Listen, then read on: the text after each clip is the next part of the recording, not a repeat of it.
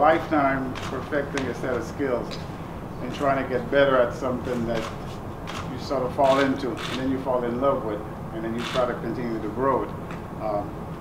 You don't imagine that one day it's going to come here. It's going to land in a place that's as special as this place is.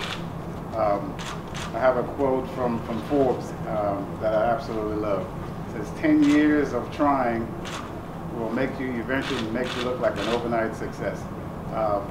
I was at Stanford coaching some really good athletes, you know, but they get from decent to pretty good, but pretty good is just not good enough until you get to a point where people ask you, like Chris said, it's Stanford. Stanford is making you into what you are. So I decided that I want to go to a place that whatever was created, whatever was built, had to be attributed back to our level of work or desire or goal or drive, whatever you want to call it.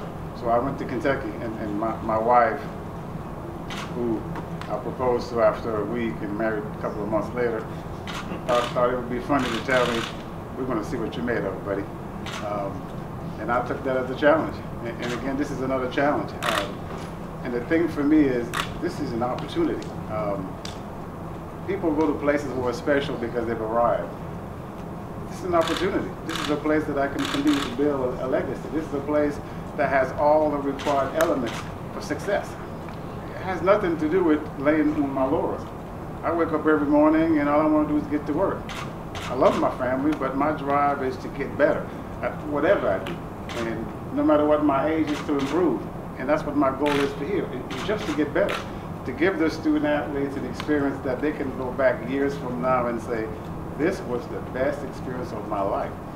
And we owe them that because they got choices. You know, it's not like you got two choices. There's a lot of other places that they can go to. And we have to make this place the most special place where other schools will be envious. Look what they're doing in Texas. This is insane. Look how the kids are improving. I remember my colleague telling me, some of the athletes you coach, I've never heard about them. Who are these people winning national championship? Obviously, we struck gold with Sydney, and she was developed also, and that's my strength.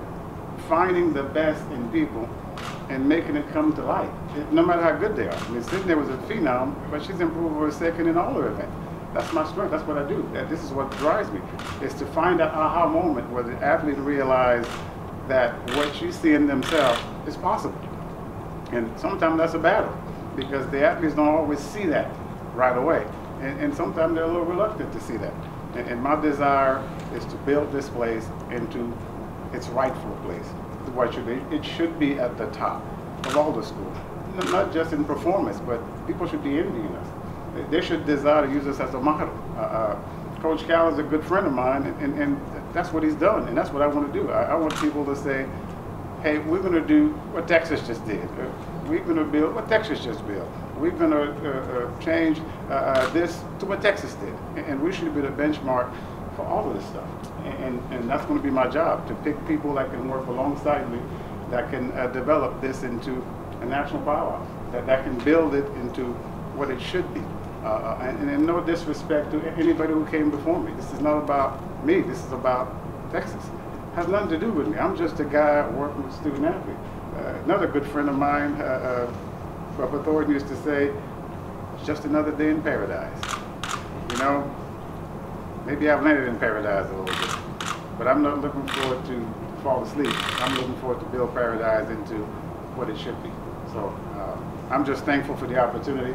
I'm just thankful that they saw me as a fit for such a special place, and I'm looking forward to going to work. That's my strength. I just go to work. I'm not interested in anything else but working and getting better and doing the job I was hired to do. Questions for Coach Floreal? Yeah, the pressure is on. I mean, we can't host and do poorly. So I got to make sure that this very first time we host that we quickly turn it around. Getting to know the athletes is important. You don't look at their performance and say, I know him or I know her. It's knowing their strength, their weaknesses, what they're afraid of, what their limitations are. And that's not something you're going to find out by looking at a number. That number doesn't mean anything. The relationship between the athletes has to be built on trust. They have to trust me when I ask them to do 3 events in one day. And I'm not going to get that because I'm loud, and I'm not going to get that because I got flow nose, And float nose doesn't carry very far unless the student athlete trusts you. And I got to get involved with study hall. I got to get involved with their personal life. I got to get involved with their majors. I got to make sure that they understand that I care about them more than just running around the track. And that's not going to take a week. That's going to take months to build that trust. But I firmly expect to build that trust by the time we get to outdoor. I have to, because being in the back of the pack, that's not what you guys want. That's not what you hired me for. So I'm not a fool. I'm hired to do a job, and I'm completely conscious of what that job is. That's not an easy task. That is going to be a difficult task.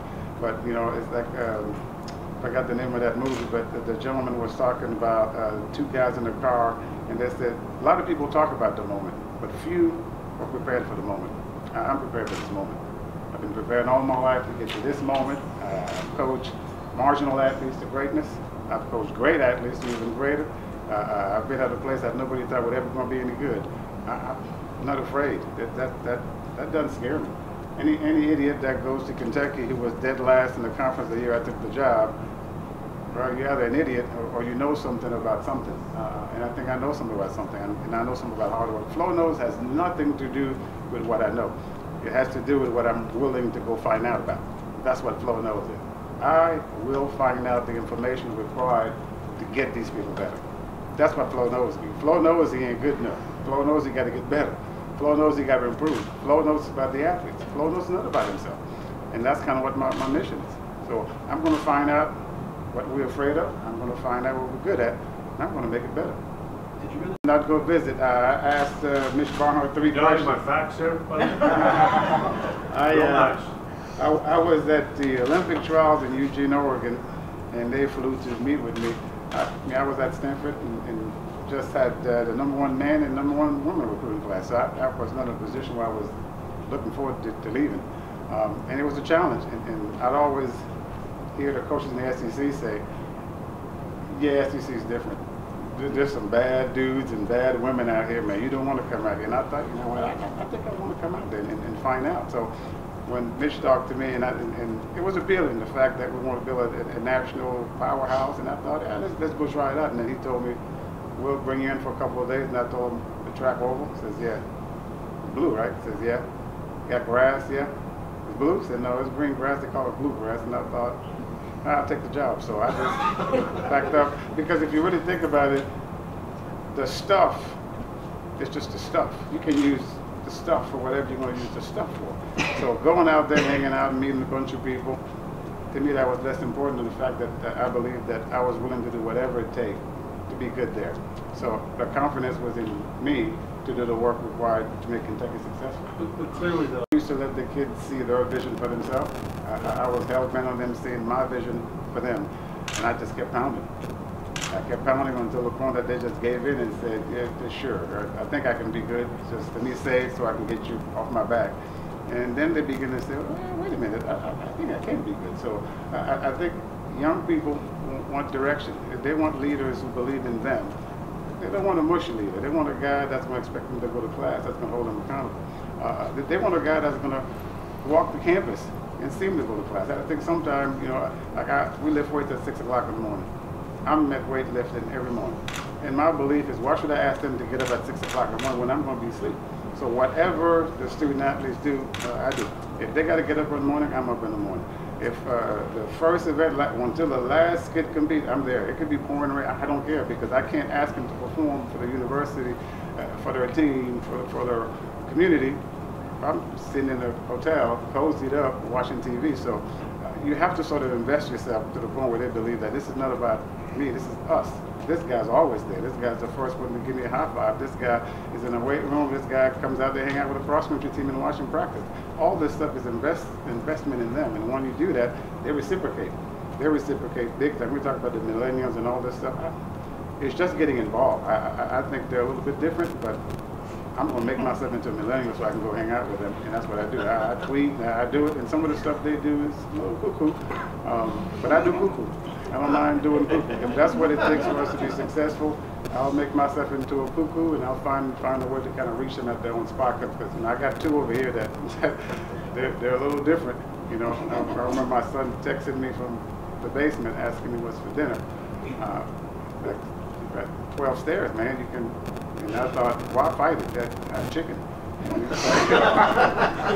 What kind of check? You know, so you're sitting there thinking, I'm texting a guy that's in the basement about a meal that he's going to eat anyway. You know, but it's just, hey, you know, great, no problem. I just make myself available, and I just join them. I just, you know, try to reach my beautiful 20-year-old daughter. It's challenging, but I got to get to her world and make myself the dad that she envisioned.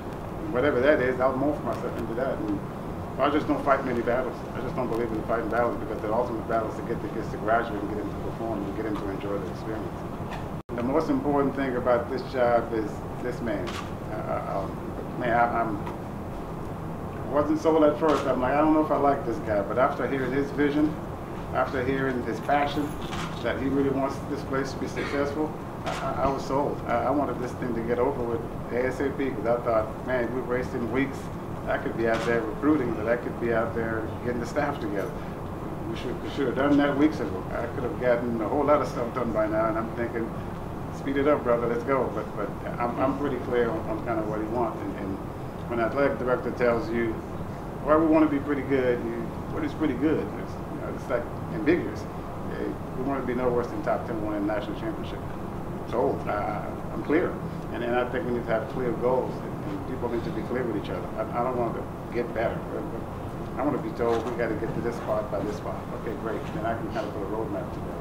But I'm not interested in the fluffy stuff. I'm sorry. I think some places, they're like a tree, hard to get your hands around.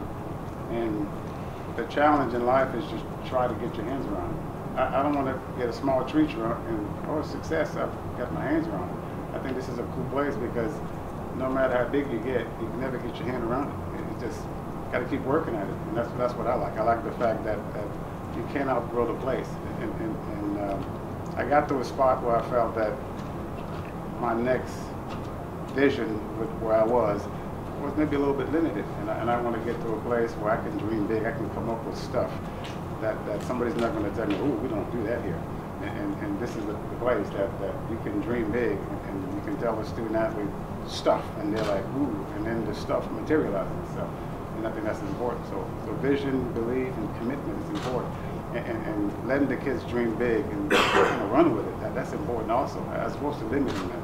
And that's what I'm into, and I think this is almost a limitless space. And you can build whatever you envision, and once you've done that, you can reinvent it again, which is really cool.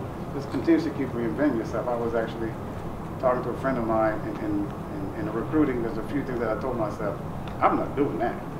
And I lost some recruits because I'm not doing that. Well, guess what? I'm going to do that. I'm going to change my recruiting strategy. I'm going to get out there and then talk to these. I'm going to send birthday cards, birthday wishes, fluffy emails. I'm going to send tweets, man. I'm going to do it, all of it. Because if you don't do that, that's your refusal to adapt. And you can't complain if you didn't get to recruit, because you're too hard-headed to adapt.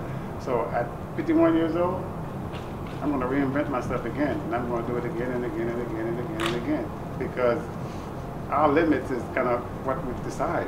I'm not going to do that. And the thing is, I'm never going to say I'm not going to do that. My only commitment is to do it ethically and by the rules. Beyond that, I'm going to do whatever it requires for us to be successful, whatever the student athletes feel that is important to them. If they're into the fluff, we're going to fluff them. If they're into making this a Taj Mahal, well, let's make it the Taj Mahal. But we got to perform. We've got to perform at the highest level. It can't be a give. It has to be a give and take. If we're going to do all this stuff, there got to be some stuff coming back, because I think the community and the athletic department expect and demand that stuff. I'll say that. Obviously, you don't want to spook people, but I'm on the hunt, and obviously, we want the very best people who can actually share the vision. I don't want people to come here because they've arrived. I want people to come here to say, I got a bigger cannon. All of a sudden, I got more things to sell. I have more appeal. This place is sexy. Let's not fool ourselves. This is a sexy place. Man, I remember I knew things were going to go down the hill fast when I went to look at the fight zone and start memorizing the eyes and text. I thought, what am I doing? I'm just not even my job yet. But it's cool. The song is cool. Okay, that's all cool. That's all real sexy. And that's what's important these days. It sells, and it makes kids excited to be part of something that they can be proud of. will be handled very, very quick, because I think it's important that the student athlete get the adjustment to the program. Obviously, I don't want them to come back and be behind. So that's the first that's going to be handled. Get somebody of highest quality. And need to be frank, not every distance coach can coach here because we're warm. Somebody that can coach at 60-degree weather, right? That's ideal. We're not going to get that here. So picking a person that can coach in a warm climate is important. So just pay attention to what really matters, because you can take a guy that's really successful and he can struggle here because a little warmer than it is in some of the cooler places. So all that stuff has to be tended to. Yeah, well, I mean, they're tweeting about it. I guess we have to make room for them. And you know, on the post-collegiate side, I think when kids come here and they aspire to one day be a professional, having a stage where that's already set makes it easier for them to transition. You know, you get football players that come, they want to go in the NFL. Why not the same thing here? Why not have track athletes come, and I'm sure you guys know some of the names of the people that I coach, and they're excited. I don't know if they're more excited than I am, but they're certainly fired up to be here. Because the place is special, yeah. So they'll be coming. The people who are fit will be coming, and what they offer is a huge amount of knowledge and experience to our student athlete. I mean, these people have won Olympic medals and world records.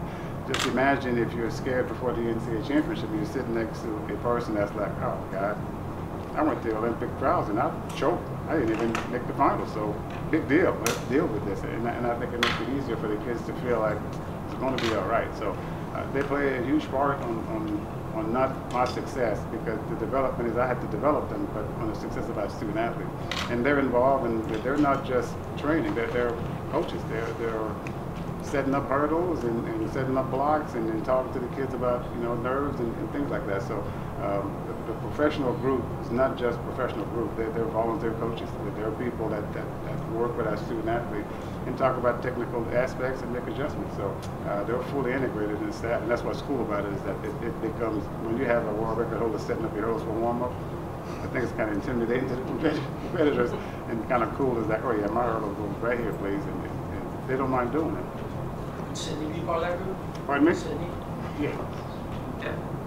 What about former Kentucky athletes? Are anyone thinking about transferring to Texas?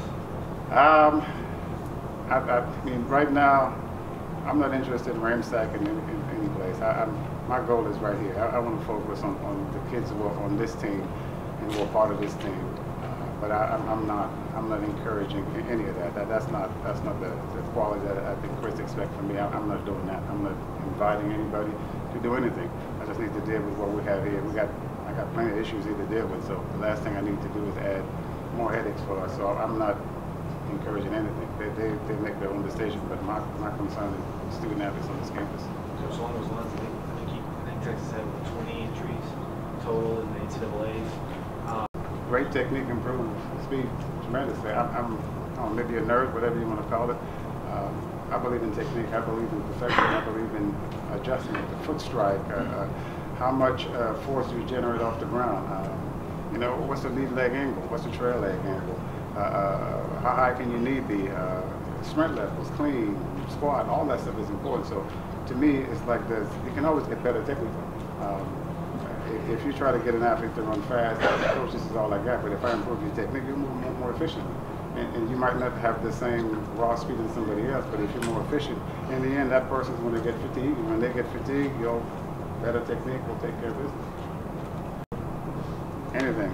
And it's really cool because I get to use his money, it doesn't count against me. So I'm definitely down with that. And so I'll definitely, I'll be glad to talk to him about that. Because if you think about it, we got limits in scholarship, but if I can use some of this to make us better, I'd be an idiot not to do that. So I absolutely, if I got to beg in, whatever I have to do to build a relationship and try to get this thing running. And I also think I got to be fair to, I don't want to use his athletes and kind of damage them. So I got to make sure that I can contribute something back. So whatever and however I can work within his system to help him be more successful, I'm down with it. If I got to help recruit, hey man, let's do it. Coach, how good is Anna Hall out of Colorado? Excuse me? Anna Hall out of Christian Valor. I'm going to stay away from mention about any recruit, so. Yeah, oh, I got you. No. It was the answer that got me here. Yeah, we could do that. And I think the cool thing about Chris is, you're going to get no, and sometimes it's not no as, but we could do this instead. Good substitute. And I think that's the cool thing is that he sees it the right way. It's like, I can't do that, but I can do that to substitute for it. Fine by me. As long as my boss wants to explore other avenues, I'm down with it. I know that some of the stuff I have in my mind is not going to happen, but if he has a good substitute for it, that's good too. I haven't seen all the stuff yet, so I'm going to not comment on something I'm not completely aware of. I've read the proposals, but that's really all I've read, so I'm not going to comment on what's the official new rule until I can see it. Yeah, so I'm just not sure what was decided. I know of some of the proposals, so I'm just not going to comment until I know for sure what I'm talking about.